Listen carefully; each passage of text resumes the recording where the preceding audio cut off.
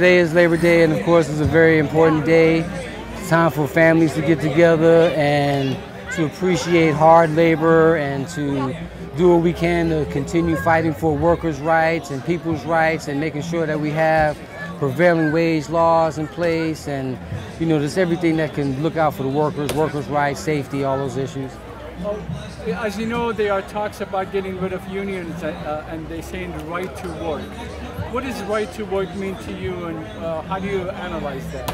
Well, right to work to me actually is a killer, because you're not paying workers, you're not competitive, you're not fairly compensating them for projects that are being done. It's proven that if you pay cheap salaries, and of course you're going to get cheap work, and that's what we're trying to fight for. We're trying to fight for prevailing wages that will help families to sustain, you know, living conditions, good living conditions, to help to stimulate their economies. Of course, if you put a working wage, a living wage in, of course they're going to make that pretty much close to minimum wage, and of course nobody can live off a minimum wage. Without unions, there's no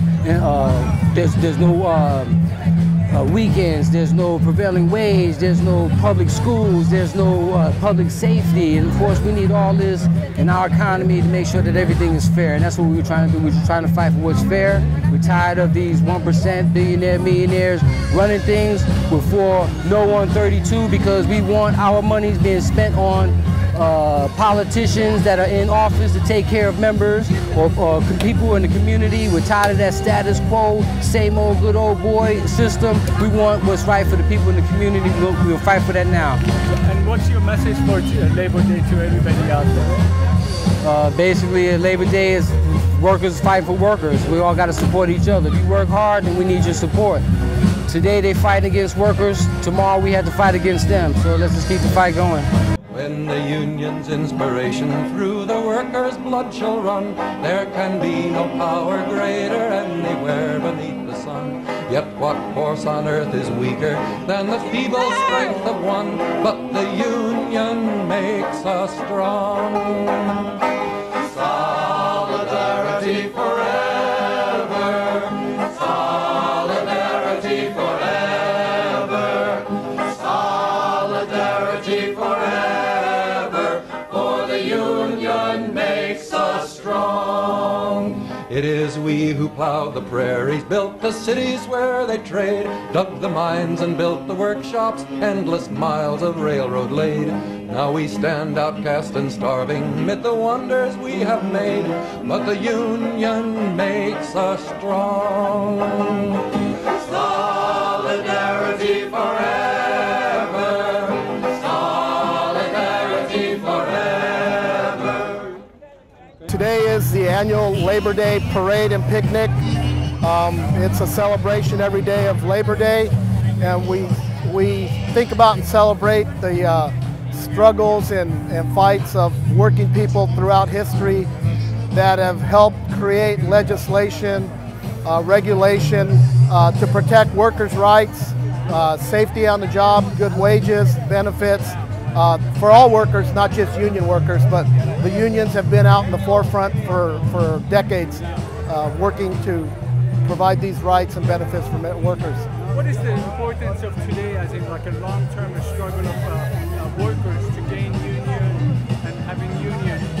Well, I think today is it's just a show of solidarity, of unity. It's something that's done every year.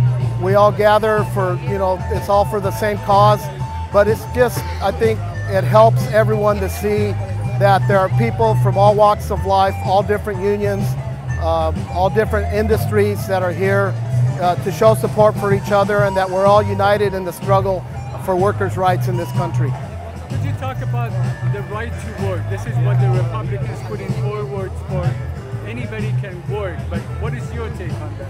Well, to me, it's a right to work for less. They claim it gives everyone the right to work, but basically it guts union contracts, union rights. It gives employers huge leverage, benefits. They're able to employ workers for lower wages with no benefits, with no rights on the workplace rights. It just really undermines what has been built throughout history for workers' rights for the, since the early 1900s. And any last comment you would like to make? I just think that we're proud to be here. We're proud of our history, all unions.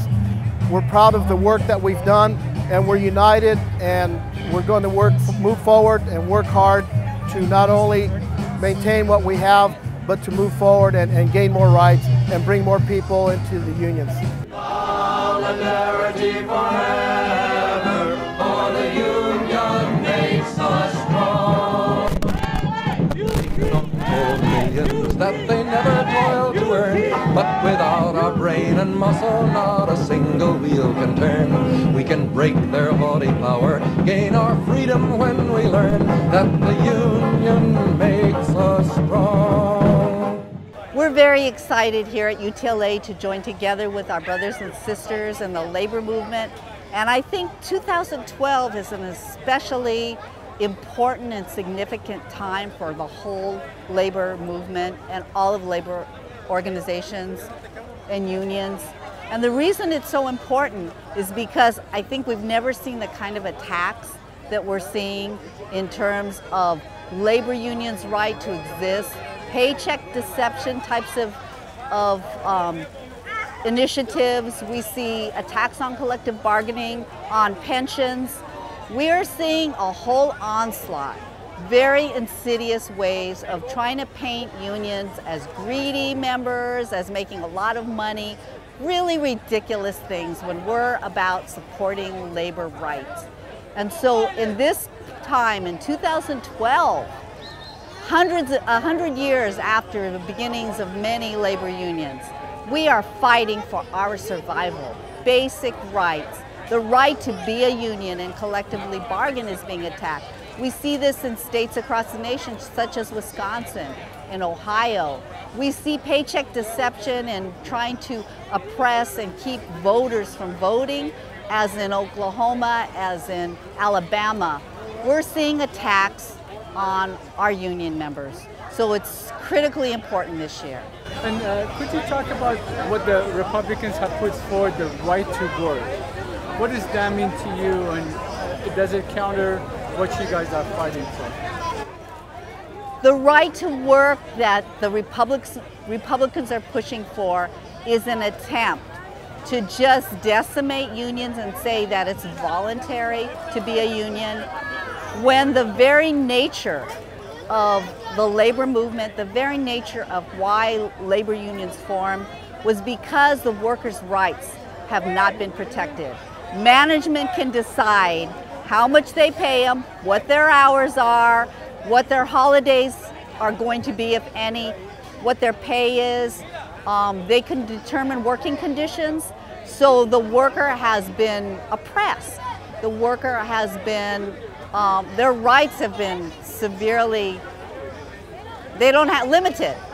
So on this time, we're finding the Republicans trying to push so that labor unions cannot exist, and they vote so that to be voluntary, they vote so that they don't have to pay dues, they vote to try to weaken the union movement, labor unions. How to counter that? What do we have to do to strengthen unions, especially with UTLA that is under it? Well, let me tell you about UTLA. UTLA is an education, public education.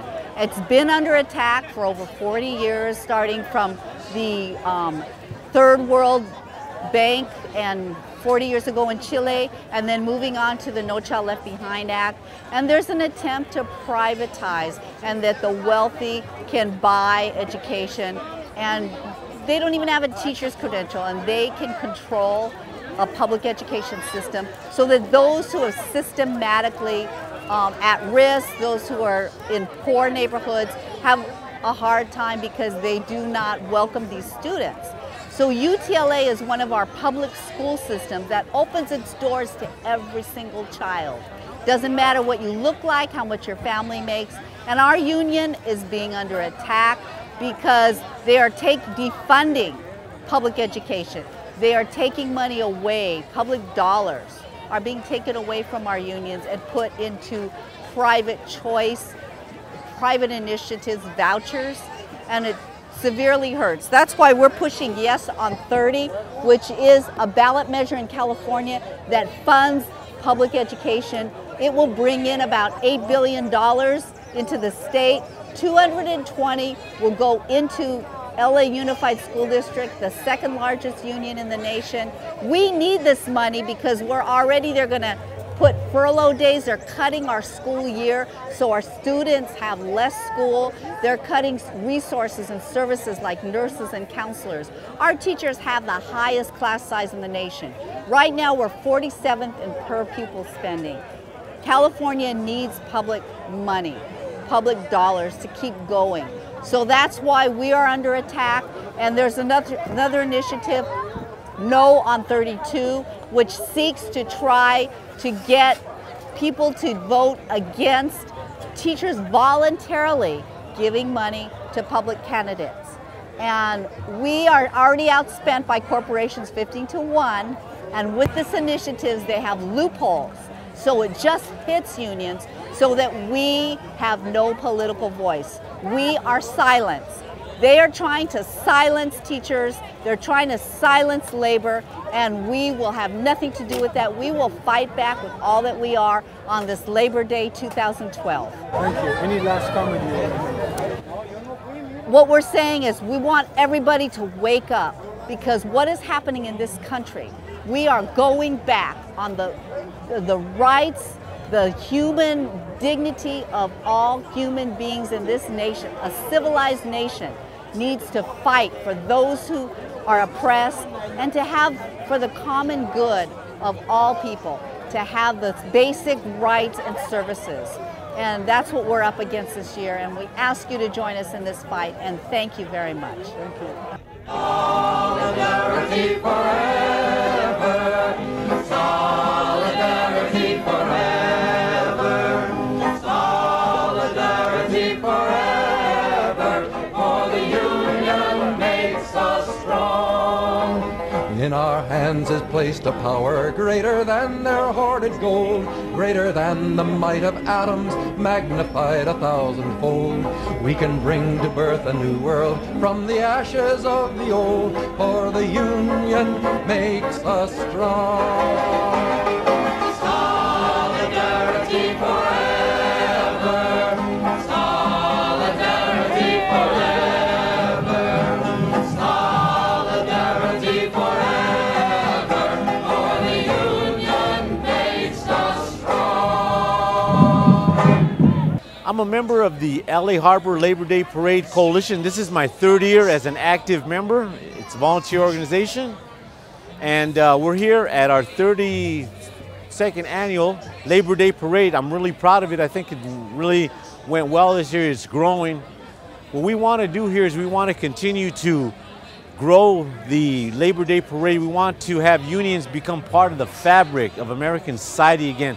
We want to be rewoven into the fabric, because unions are so important for the working man to maintain a standard of living, a middle class, to help out individuals with medical insurance, benefits, etc. So that's why we're here today. We're here to promote labor unity and the importance of unions. So, as you know, the Republicans have an initiative called Right to Work. Can you talk about that? How does it deal with counter what unions do? The Right to Work state philosophy is basically that gives individuals an opportunity to not to be participating in the union. The thing about Right to Work is that members that are part of a union are fee-paying members. They pay the dues, and the other members don't pay dues, but they get the same benefits. It's basically a poison pill that was put into the policies years ago to destroy unions.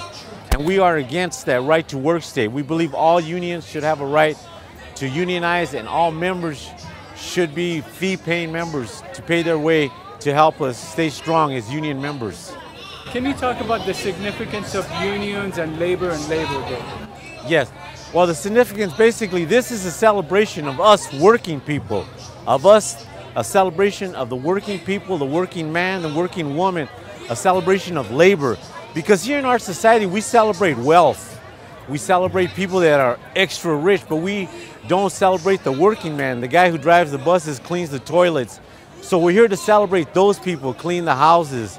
So we're here to celebrate ourselves here. And the majority of people in this country are working people. So we're here in celebration of the labor that we contribute to society. What's your last comment for today? And our last comment is that I hope that more and more people come and join unions and band together and make the union movement strong so we can make all of the working class strong once again. Thank you very much. Thank you. Solidarity forever. Solidarity forever. Solidarity forever. For the union makes us strong. In our hands is placed a power greater than their hoarded gold, greater than the might of atoms, magnified 1,000-fold. We can bring to birth a new world from the ashes of the old, for the union makes us strong. Solidarity forever. Solidarity forever. Today is a day of solidarity. We call it Labor Day. It goes way, way back into the early part of the 20th century, and it's where all unions and working people come together and rejoice about their success and talk about their struggles on how to move forward, not just protect what we have, but to bring the message of the labor movement to non-union people and to people that don't have what we have. And we'll try to use it as a way to spread the gospel of the trade union movement, you know, throughout the community. So what do you have that we don't have? Well, what we enjoy, first of all, is we have rights on the job that non-union people don't have. We don't have employment at will. We have a contract where the contract provides for due process, where people can't be summarily discharged or terminated. And if need be, we can go before a panel or an arbitrator and have a hearing on any discipline. We also have a say over our wages, hours, and working conditions. We don't have a situation where we just have the employer or the owner saying, do as I want you to do, or don't let the screen door hit you when you leave. So we do have some things of significant value that people that are not organized do not have. All right, so and then what are your hopes for people who are not union? What needs to happen with them? Well, we hope that people that aren't union take some inspiration from what the union people have and take some steps to take control of their own destiny and make some changes in their workplace and in their community. This is all about power, principally power to the 99 and not the 1%. And we represent the organized part of the 99.